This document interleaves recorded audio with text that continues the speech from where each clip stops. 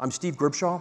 I'm a special assistant to the director, embedded in the Strategic Technology Office to facilitate transition. And I appreciate that y'all are joining us this afternoon. So, transition to operations. So think about when James Bond walks into Q's lab. There's probably something on fire. There's something in the background that you look at it and it looks really cool. But when you think about it, you realize it's never going anywhere. It doesn't serve any purpose. It's just cool. It's never going to be innovative. Then there's the thing. And you're just like, yes, that's the thing. The crazy idea that developed into reality and is now on James Bond's wrist or in his pocket, maybe in his car. Details don't really matter. Bottom line, this is a successful and an exciting transition.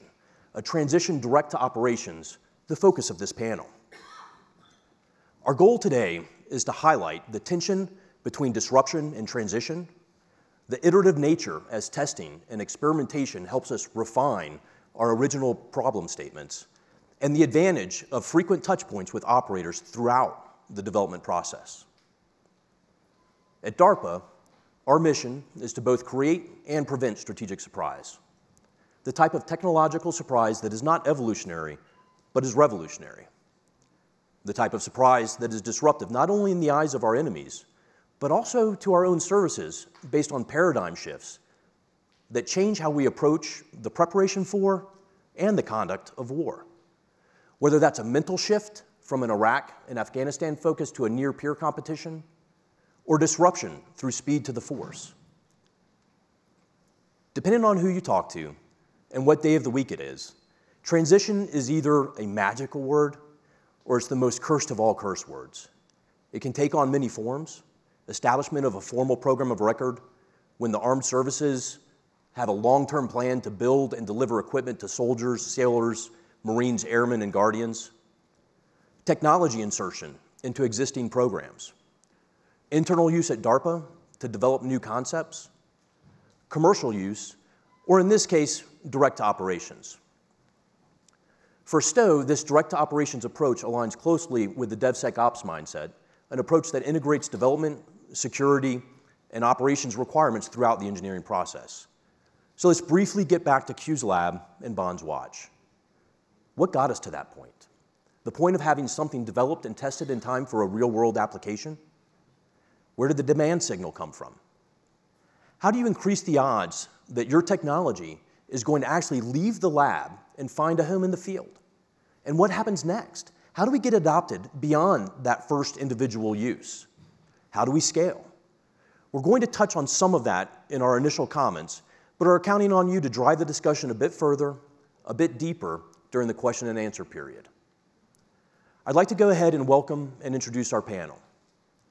Colonel Benjamin Bach Bishop is a pilot in the Air Force flying multiple platforms, including the F-35. He's the Air Force and Space Force Liaison Officer at DARPA, a graduate of the Air Force Weapons School, and recently completed a role as acting program manager in DARPA's Information Innovation Office. Ms. Rebecca Gassler joins us from the Navy's Program Executive Office, Integrated Warfare Systems, where she serves as the acting director for development and integration. Over the last 2 years, she stood up and delivered the minimum viable product for Project Overmatch, the Navy's effort responsible for developing a unified response to the data infrastructure and tools and analytics needed at operational and tactical levels.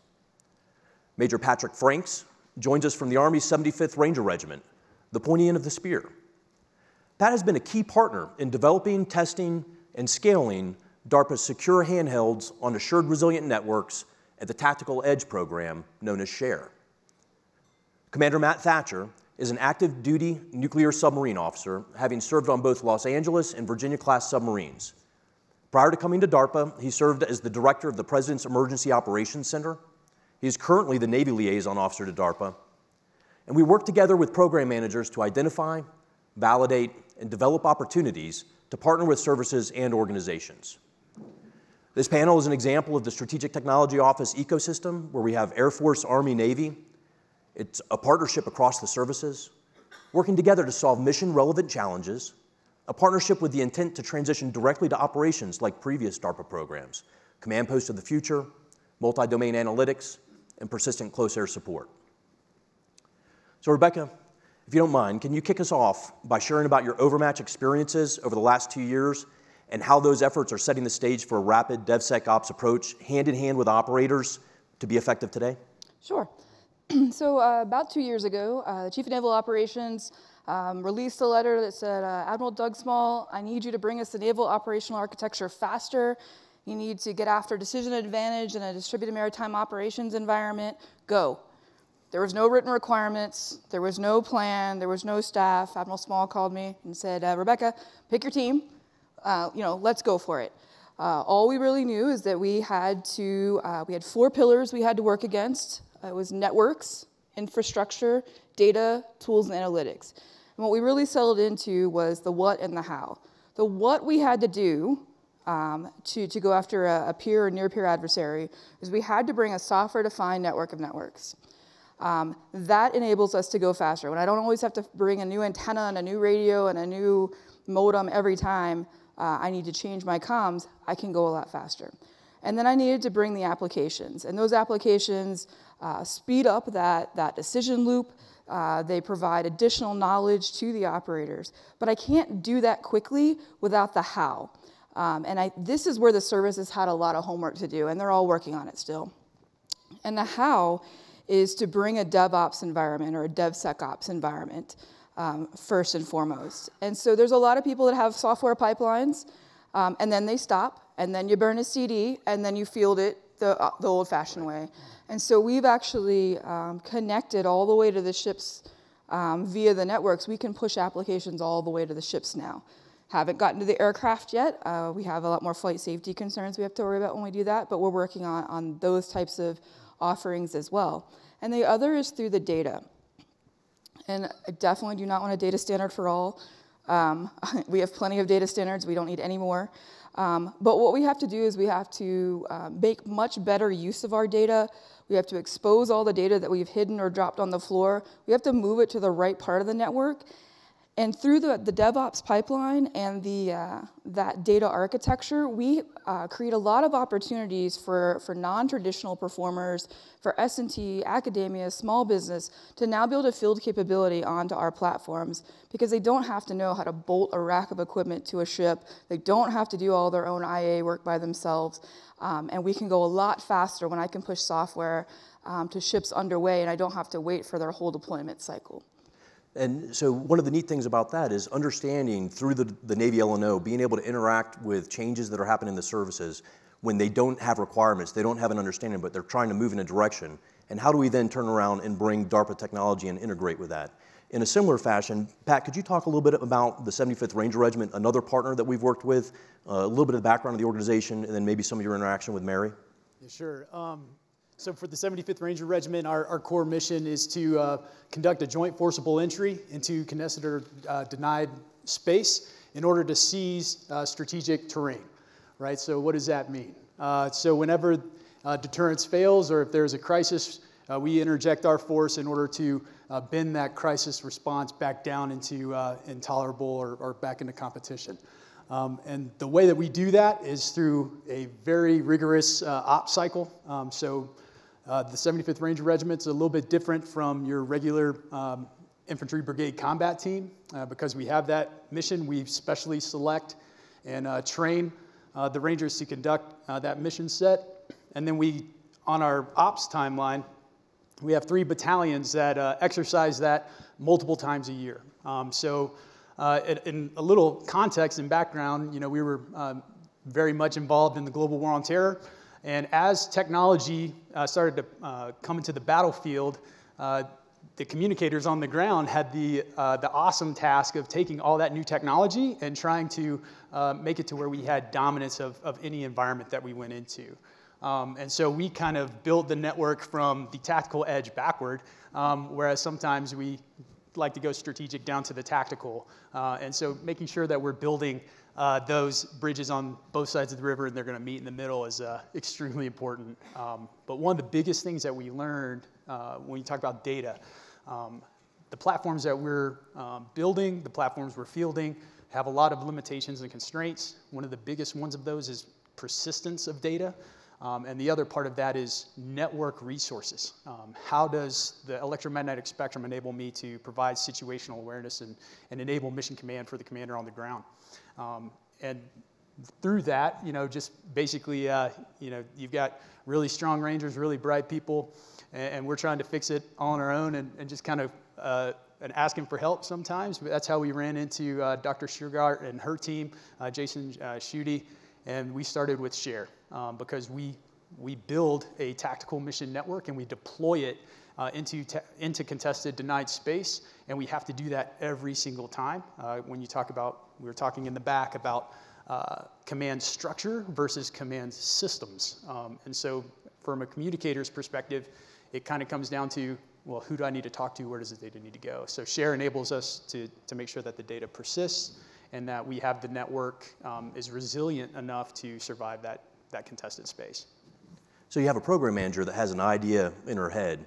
You've got an L&O that has a frame of reference for possible targets. Can y'all talk about how you get that linked up between, please go ahead. Sure, yeah, I'll take that first. So partnerships are very, very important early on in the program manager's life cycle of a program. Partnerships come from both the program manager level and leadership level with the services. In order for relationships to be developed and the gaps and hard problems to come in from the services, the liaisons and the program managers need to get out there to see those gaps and hard problems real time. One of the things that the L&Os do in the office and that the services do in this effort is to bring program managers on board and into different squadrons and different units, off on submarines, out on aircraft carriers. What that does is it allows the program manager to see firsthand and communicate with the sailors, Marines, soldiers, what that hard problem is. What are they facing? Are there 7 screens in a control room that they're looking at to try to make a decision off of, to coordinate to somebody to steer a ship or to manage a network or something like that? So that allows that program manager in-depth discussion and collaboration and allows them to sort of vector their programs to potentially areas of weakness that we have in the services to date. Yeah, I'll jump in on that. That's one of the really fun things about being a operational liaison as DARPA is having those conversations and being able to plug program managers in with the operator. I get pretty passionate about it because it's all about getting technology into the warfighter's hands to be able to make differences. And that's one of the great things about being at DARPA is, it matters. We're literally changing the world and changing it for the better for our, national security enterprise. So for example, 2 weeks ago, I took some program managers and a deputy director, office deputy director out to Luke Air Force Base where I served previously, and got to introduce them into the F-16 community. And they got to see what it was like to see the world from the cockpit of an F-16, which is pretty awesome, I will say from experience, having flown F-16s. But also, perhaps even more importantly, they got to see the training that required them to be in the cockpit, all of the medical requirements, all the physiological requirements. They got to meet the maintainers that prepare the aircraft and see that operating environment. So we talked sustainment and logistics trails. Those are important parts for program managers to see. Fly the airplane, sit in the brief, and also perhaps even more importantly, the debrief. See what the lessons learned were for the pilots. So being able to create that environment, and if I can put a program manager in with an F-35 and F-16 pilot and perhaps a maintainer, a great innovation emerges from that enterprise. And it helps for tech transition because now the program actually is oriented in a way that makes it easy for the services to take it over and to translate it. That's just one small example, but it is a lot of fun, and it's really personally rewarding being able to see that those ideas emerge and actually start to transition. Yeah, and one thing to tie in there on vectoring the program into different ways, one example that I can give you is Liberty Lifter. It's in the brochure, the seaplane. We met with Military Sea Lift Command, which does a lot of the overseas logistics for Transcom and the Navy. And they were pulling out ideas like, what about making it a hospital ship, a fast-moving hospital ship? So if the next crisis, Hurricane Katrina or crisis like that happens, we have now an aircraft that can do what the Mercy and Comfort can do. Yes, it can be a logistics ship, but can also be something else. And so interacting with those service partners very early helps the program manager think in other ways as well for multiple transition paths, not just the one that they may think of when they first start the program. Absolutely. So I think, so I'm in the acquisition community, right? So we, buy, field, and sustain things, widgets, capabilities, right? And so I think there's a kind of a triad here. So we have the operational community that absolutely drives that need, right? And then you have the people that have the great ideas and can go fast and can take a lot more risks than you can in an acquisition program. But you've got to drag us dinosaurs and all of our bureaucrats along as well, right? Because when you leave that thing behind on the ship or whatever, we're going to have to come behind and say, now what do we do with it? How do we integrate into our bigger systems? How do we make sure it's supported and we have all the training material and the spares and such? And I think that early relationship sometimes gets overlooked because we do all this really cool work, we take it out to all this experimentation, these events, and then later on the program office comes in. And I think there's opportunity there to work kind of both directions with the operational community and the acquisition community at the same time so that transition does become seamless, right? Yep. And so, that includes everything from potentially changing policy on how we fund programs to do that transition early and often. As we get to be more software-based, we actually have the opportunity to do that and to take capability a lot more often instead of waiting for a whole program to be complete. Yeah. Sorry, Go Sarah. ahead. No, go I ahead, was going to say on that piece, we actually invited DARPA down to our MLATs, our multilateral airborne training, where all the Air Force comes in, all joint players, in order to achieve this dominance, right? And it was actually 3rd Battalion, 375 was down there doing it, and they're doing this offset infill, and all these programmers and the project manager are down there with the Rangers, and there were some issues in the code, and you look around, and then there's a coder sitting right next to a Ranger saying, hey, I need this to do that, and real time, changing the code, changing it to where when they deploy it into the field, it works. And having some scar tissue from Increment 2 or the Army's program to get comms on the move, you only have sometimes one good shot to get buy-in. And I think that having the developers there and getting that trust built with commanders, because once the boys and the girls see it down at the tactical edge, it's going to work. It's going to percolate its way back up as a requirement because, once it, for us, it takes what we call technical debt, right? At one point, there was one Ranger in there trying to provision an EUD at a time, right? And so just the workload of doing an entire battalion, over 400 EUDs before this operation has to go. And then working with DARPA, they automated that, and now we're provisioning companies' worth within minutes, right? And that's the kind of impact that you can have is you can take that technical debt, that weight out of that Ranger's rucksack so that he can focus on the mission. Right, and that's some of the things that we saw. Once the boys saw it, once commanders saw it, having the opportunity to bump steer that program a little bit. And what's interesting is you said the soldiers sitting there saying, the Rangers sitting there, I needed to do this now. Right. But Rebecca, you were talking to me previously. What about when the soldier doesn't know what to ask?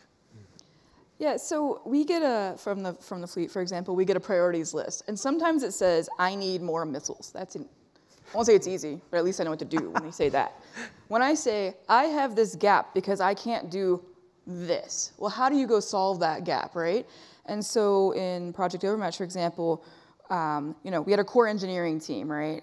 But we had a set of advisory teams in each of the warfighting domains, as well as S&T, that actually helped bring all those ideas to kind of potentially solve those gaps. And then we actually had a warfighters group, and so think Top Gun, that got mentioned earlier, right? But we have a Top Gun for every single domain, right? We have an information warfare domain, Top Gun, if you will. We have one for surface, for mining. We had representatives from all those, and those are your tactics instructors. They're the ones that develop that. They would sit in, and we bring them all together, and we try and figure out which technologies, which capabilities would fill some of those gaps, and then they actually take ownership of that agile requirement cycle for our applications. They're driving I needed to do this next. In your next sprint, I need you to add this feature. And they're seeing that incremental improvement very quickly. And I think one of the keys with that incremental improvement is once we get into that cycle where we can push those updates really quickly, it's also not a big bang training cycle. Our admiral would always say, like, Yelp didn't send someone to my house to teach me how to use the new button, right? I just figured it out because I only change a little bit at a time, right? And so we only make those incremental changes. I don't have to go through massive training cycles and have big schoolhouses either. So there's a lot of things that change throughout the entire life cycle when you actually start speeding up this transition. So there's a piece of it where we're talking about the actual tech as it's seen in the interface and how it's handled by the operator. But one of the benefits of being out and spending time and doing that direct operations interaction is understanding the environment. Could y'all talk about the range of environments that you really don't understand until you are suffering and pain and misery with? Well, if it's suffering, pain, and misery, that sounds like a Ranger question. It is. So yeah, I think I get to work with America's best. My heroes are walking the hall with me every single day, and some of that is the passion, right? Yeah. You've got guys who, Medal of Honor recipients, the history and the lineage, like going back to Point du Hoc, right? And being in an organization like that, if you can't get motivated to go and to give that Ranger what they need to win, because it will not be them that failed you, right? That's part of our creed. We're going to fight on to the Ranger objective, though we be the lone survivor. And so it was really interesting in that same 375 MLAT, those programmers seeing everything that these guys are going through, the rain, the dirt, the muck, like, hey, I've got a 100-pound rucksack, and you're going to put another thing on me and call me enabled. Like, how do I take that off of you so that you can fight at speed? And those programmers are sua sponte, right? That's our motto. Of their own accord, they move the program forward outside of that sprint cycle, because now we're connecting their passion with a purpose that matters, and that's winning. So yeah. Go ahead. So to bridge on that, like operating environment. So I was a commander up in Alaska, Allison Air Force Base outside of Fairbanks. So the Arctic environment is another one that comes to mind in terms of hostile environment to be in. So being able to link a program manager, Dr. Ann Triever up there with the Arctic Survival School, and she got to see operations up there and the flying operations. That comes to mind. And how do you build a program that can actually have an application for perhaps a unit that's operating in that environment? Another one, you mentioned the weapons school in Top Gun. General Shaw mentioned it this morning. Brought a smile to my face because I remember seeing the original. But our weapons schools, like you said, the tactical experts. So bringing program managers to those venues to see the tactical problems they are trying to work now, and then identify the gaps and the capabilities that they don't have. That's where DARPA can kind of be inspired in order to take some technology and build a program that can help fill that gap. So again, that's a lot of fun. Another one is the undersea domain. Right. We have to come up to periscope depth to maintain comms with the carrier battle group or our superiors in command. That's a perilous process, and we have to go slow when we're at periscope depth. What if there's a way that we could communicate and not go to periscope depth? Those are the things, these technologies, these advancements that could help us fight even better. Well, just to piggyback off of what would help us fight better and what will help us win better, when I think of JADC2, Pat Franks believes tactical mission networks would be strategically decisive. So what are we doing to enable the guy that's carrying that network with him into that breach to make the decision, right? So who are we empowering with this technology, right? And I think that not to be philosophical about it, I think that's why the American experiment works, is because we believe in little groups of paratroopers. We believe in enabling the individual to empower them to make those decisions. And I think that if we use that technology, give it to trusted agents as far as whether it's a Ranger or a submariner or anybody, and we're allowing them we don't have to have a kill chain all the way back somewhere, but how do we work that policy, bureaucracy decision to where that guy can make the decision, close that, what I call kill bubble, where he can sense, make a decision, and then execute based upon his rules of engagement and his core belief. Yeah, I think one of the things that we have to look at is there are a lot of projects and IRAD and everything going on, and they're being solved sometimes without the context of the environment, right? So I work, for the Navy. We have ships. I do not trail a fiber barge with a big reel behind me, right? So everyone wants to bring some machine learning. Cool. I have a soda straw. And so I can't push all that data around the network. So you could bring me the coolest algorithm that needs to train live. I can't use it, right? So we've got to think through the entire context of how we do that, and like how we do it within the capabilities we have now. So there's a lot of technologies we can use, but we can't use them always in the environments that our operators are in. Well, I think when we start looking at trying to operate in a joint environment, and we want to go to some set standard, and we don't account for the fact that the Navy uses certain wavelengths or forms because they need to. The Air Force is in a different environment. The Army's in a different environment. So you have to come up with something that accounts for legacy systems, but also accounts for differences in needs. I think that's kind of critical. You talked a little bit about how we need to make sure that we're not pushing too far with things that are crazily advanced, but that's part of what DARPA does.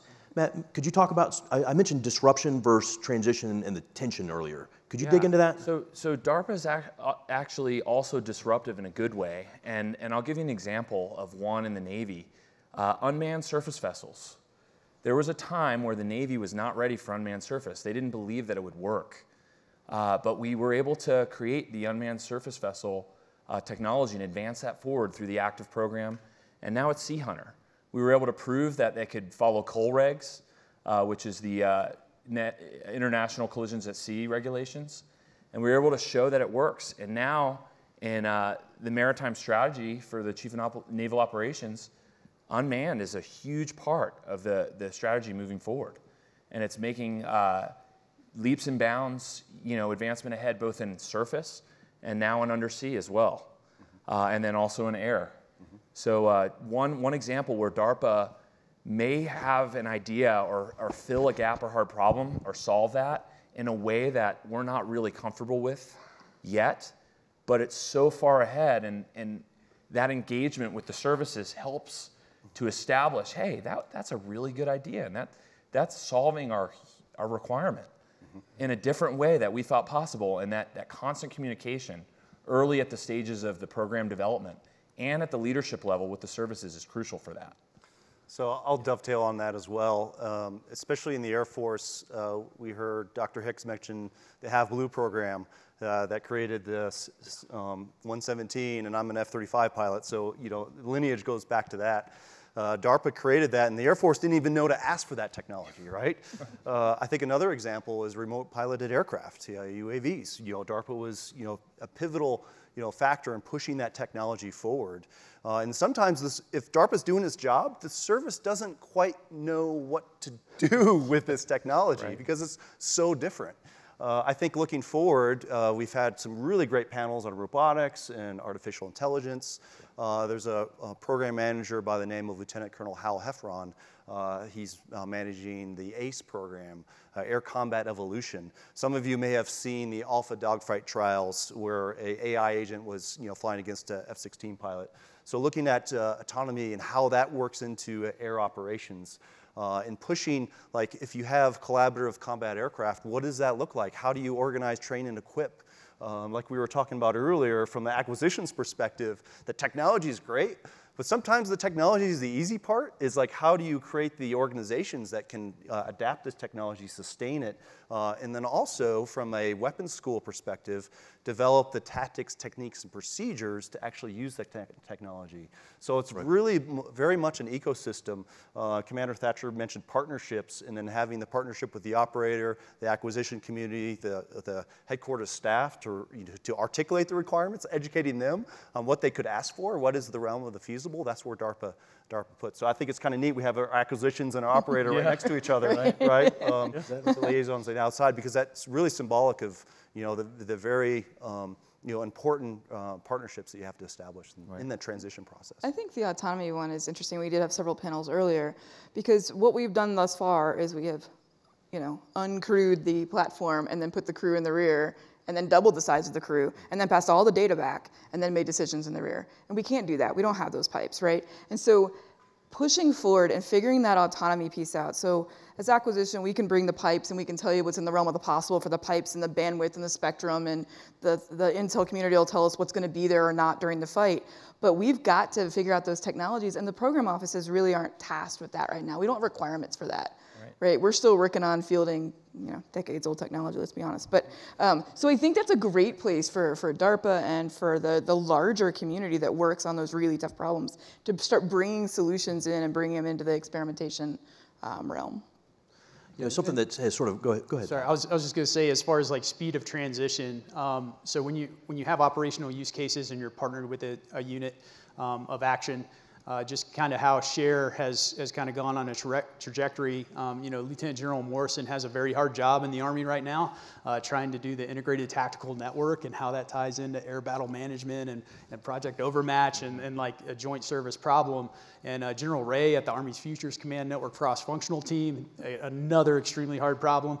And so if we could take a little weight out of their rucksack with Share, and how do we create a flat, joint, coalition-capable battle edge network, really kind of transform, when you want to talk about disruptive technology. Kudos for inventing the internet, and then kudos to Dr. Shugart and her team about changing the protocol, right? We haven't changed the way that the network really communicates since it was created, right? So now we're kind of talking in the tactical mission network arena of legacy TCP/IP, right? Instead of asking the network for network resources, I'm asking the network for data. So what does that mean, right? So in the tactical environment, there's going to be data generated. I'm going to come into contact with data in that environment, and then do I have the tools and things necessary to gain inference from that and move it forward, and then share it with my partners, right? I mean, pretty awesome acronyms with DARPA. Y'all do better than the Army does sometimes, right? Yeah. But it does kind of speak to how disruptive this technology can be, because I like to say digital modernization happened. How do we integrate a cell phone or end user device, and then allow that to help us at an operational relevancy. But I think it came out, General Ray was like, hey, I need this in CapeSet 27, the capability set, saw what it could do. It's in CapeSet 23 now, and then it's going to be in Project Convergence later this fall. So if you're a program manager and you get lightning in a bottle, right, you're solving the joint forces problems, it will get accelerated at a speed that really blows my mind. I wasn't ready for it. Before we go into Q&A, as I sit here and listen to the language that I've been speaking for 21 years, I think that chances are this can be a little daunting. Some of the military terminology, the organizations, the interactions. But what I would like to highlight, if you're looking at coming and becoming a program manager at DARPA or a performer with DARPA, is you have a team that is sitting there to support you. When Pat was talking about Mary coming down and working with Share, he mentioned Jason Schutte, one of her CETA contractors who had deep experience through the Marines that he was bringing to help support her as she was moving forward. We have LNOs in DARPA that are able to help get those introductions and the interactions going. It's not a place where you're left alone. It's a place where you are brought to become wildly successful. Bring in your expertise. We don't expect you to know everything about the transition partner. We're going to help you understand the key points of that. I think that that's one thing that I'd like y'all to take away from this. If we could go ahead and go to a question and answer period at this point. Okay, so the first question from the audience: what happens when a program or a technology fails when working with operators? So I guess an example would be if we had come and done Share and it failed miserably, y'all would hate DARPA? Is that what would happen? Go ahead, Bob. I'll jump Please on kick this off. one. So I did 2 assignments in operational testing and evaluation. Awesome. When one of our sayings was a failure was a successful test. Right. Because sometimes it's more important to figure out what doesn't work than to actually figure out what the answer is. Right. And sometimes we realize through the failure, we're not actually asking the right question for the technology to solve. Yeah. So if there's that ecosystem established in that relationship, then that means it's an opportunity to iterate and go faster, especially with some of the concepts we were discussing earlier. Yeah, and I also think environment plays a piece. Like if it fails in the environment in the final phases of testing that it's meant to perform in, say the deep sea, very caustic environment, and we learn lessons from that failure, it's a win. Yeah. It either moves forward into another DARPA program, or we follow those, get those lessons learned, bring that back, and then maybe add another operational test where, we're working on developing, solutions to those failures. I think too, it's about demonstrating that capability in the right environment or experiment. So, I know the Navy or the Army with Project Convergence, they have really been building series of fleet battle problems, experimentation, whole fleet experimentation, sets of events just to bring these technologies so they get feedback. Right. When I see a failure, I think if someone dies, that's a bigger problem than like my app didn't work and I had to turn it off, right? And so criticality kind of matters too. But I think the services are trying to do their best to allow these technologies in often early, and they're really trying to enable that. Yeah, and Rebecca, that brings a really good point about another feature of establishing a strong relationship with the services early is the testing environments that they allow you. Not only just funding per se, but if you need a submarine or an aircraft or a ship to get underway, that's time and that costs money. Those are things that the services can provide. The testing ranges that we have in all the services provides that avenue to test the great technology coming out of DARPA with that relationship. So. Yeah, I guess the last thing I'll say about failure and working at DARPA is it's different because if all DARPA programs are successful, then DARPA isn't being DARPA and reaching far enough. Not far enough, yeah. So there's kind of an expectation like some of the portfolio isn't going to work out as planned. And what's important is that you learn from those failures and continue on. And Right. Yeah. Pat, I'd like to hear from the operator perspective. Yeah, I think it comes down to humility. You have to be willing to fail, like willing to try. And I think that to that point, if you're not willing to do that, you're not reaching high enough. Yeah. Because the first time that we need to go into a joint all-domain coalition environment can't be when it's game time. And we have to practice that. And I know from the regimental perspective with Colonel Kiersey and Sergeant Major Johnson, they want, to sweat in training. They want to bleed in training so that we don't have, Rangers going out there with something that isn't proven. And I say this to academia, I say this to industry. Your level of commitment to it is one thing, but ours is kind of a little bit different, right? So we see risk a little bit differently because when that light goes green or when the balloon goes up, so to speak, like, there's people moving to the sound of the guns. So we're playing for keeps, and if you're afraid to fail, like, awesome. Yeah. Our next question from the audience: what can the R&D and academia communities do in order to better accelerate development and implementation of new technologies and systems to the operational domain? So there's a ton of opportunities out there for this, right? So there are broad area announcements that go out from DARPA, from Office of Naval Research, from a lot of the different research, the government research laboratories that enable participation. There are, from our side, we do things like prize challenges, we do hackathons, and the interesting thing about that is, anyone can enter. Usually we try and do them unclassified, REL-A, right? We create representative data sets and problems. The even better part of that is those can be used to justify contract award after that without a full competition. And so you actually can get into the whole cycle a lot faster by participating in those various events that we put on. I would say it goes back to understanding the problem, because from a communicator's perspective, especially in the tactical environment, I have to employ a system that's whole spectrum, and there's problems along the whole OSI, right? So I can't say that in the Ranger Regiment because people look at me like, "Pal, what are you talking about?" But I feel safe saying that here, so if not.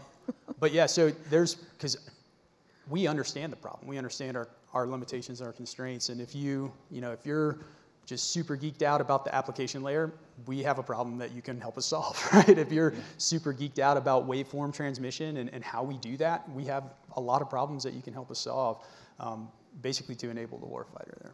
Awesome. Yeah, I think understanding the operations, the ConOps piece of it, and having a story, right? So understanding what the end result is and having an idea of how to translate that. If this works, if this miracle technology works, this is what it will do, and this is what will make your lives better. Having that story baked in early and understanding, like Pat was saying, the environment and just that helps a lot to translate the great technical work that you are doing to the warfighter. So I was listening to Dr. Bill Coulter talk to EEI the other day about the interaction with program managers with ideas. And another way to look at this is to go look, not so much, I mean, watch the BAAs, but also look at what programs are being run by program managers and look and see if your area of interest aligns with one and reach out. Start talking to them about some of the interactions. And if you don't see something there, but you think that there's a possible neat aspect of what you're doing that could make a difference, then reach out to one of the office directors. But touch base with your idea, look for where it might possibly fit, and then as we get a chance to ingest it, that could start shaping a future BAA. Your idea could lead to a program manager starting a program, or potentially to you coming to DARPA and becoming a program manager. I think that's another way that you can start getting a feel for what problems are out there and how you can impact it. And you have the liaisons for support too. We're on the webpage, the common webpage for DARPA. There's one service liaison for every service represented. If you have an idea or you want to sync up with someone that you've heard about or a program that you've heard about, send us an email. I know I'm putting us on point for numerous emails here, but please, that's our job. Our job is to help connect you guys. So, And to that point, I think it goes with having a story. Because if people don't understand what you're talking about, it's really hard to communicate like why your widget's going to change the world. And the way I do that is, read what our pacing threats are writing, like about how they're going to counter our networks, how they're going to counter American power projection, and then also read history, right? And that's one of the things I try to do to shape context is, hey, what if Market Garden happened tomorrow, right? How would it go differently? How could we ensure that, if the 1st British Para is in Arnhem, that we can either alert them to a Panzer division moving their way, or we can insert a unit like the 75th Ranger Regiment in order to allow them to withdraw under pressure instead of being completely annihilated. And I think it's, part of innovation is doing something old in a new way as well. So being able to look back in history and say, hey, if this were to happen today, how would we do it? And I think that identifies gaps that I can't see because I'm too busy, trying to, do my day job. So. And there's a line there. There's a line of expectation where you have an area of expertise. So if you've got that widget and it's cool, then share the widget. Right. And let us help you develop the narrative if it's a widget that has a narrative. Right. And I think that kind of ties into what will be probably our last question from the audience. How do you increase the odds that your technology is going to actually leave the lab and find a home in the field? Yeah, so I'll say have the narrative, like understand how this fits into the application for the warfighter. Similar to, if you're transitioning to the commercial market, understand what your business case and what that market looks like. There's a lot of analogies to that. Yeah. So understand what that mission would be. I would say also get your technology out of the lab and try to demonstrate it in an operationally relevant environment. Because for me, when I'm engaging with Air and Space Force leaders, and I'm talking about DARPA programs and technology, the brief is much stronger when I have videos that show the technology actually working instead of just PowerPoint slides that show the, so that's one of the things we try to do at DARPA is demonstrate the tech and to get it out, and that makes the transition easier. Yeah. I'll say it can be daunting to even know what their operational environment is, right? Because not everyone here has a clearance and has access to intel. Right. But good, bad, or otherwise, we publish a lot of things. Open source, right? And so go look at the National Defense Strategies. The CNO just published his NAV Plan 2022. He lays out his priorities and how he wants to tackle them in there. It's broad, but you guys are really smart. And you'll think of like, oh, that's the broad problem? What if I brought these types of technologies? And true for S&T and acquisition. If we can tie it into those strategies, it's much more likely to get funded too. Because we say we're tackling this line of effort and by this year, and it tied into that entire strategy. And I think that context is really important. Yeah, outstanding. Very good. I appreciate that. Great conversation. I really appreciate y'all taking the time to share your thoughts, experiences, and ideas today. Pleasure. Thank you all for your attention and your questions. I'd also like to thank the panelists. As we wrap up, I'd ask you to keep a couple of things in mind. DARPA provides an option for developmental research, but with touch points with operators to help refine your efforts, which means that performers and program managers need to be prepared for frequent and very often blunt customer feedback. How you doing, Pat? So what are some of the next steps at that point? Take a moment. We talked about reading the broad area announcements. Check out the program manager pages. See what's there, see what's of interest. come up with an approach, come up with an idea, something that sort of stretches the realm of the possible, sketch out a path to a solution and submit a proposal. Maybe we're missing something completely. Do you see a technological inflection point and have an insight that if we pursue it will enhance national security? If either of those are a fit, then bring your curiosity and your creativity and join us, whether it's as a performer, a program manager, or a partner. Bottom line, become a part of this team as we work to change the world. Thank you.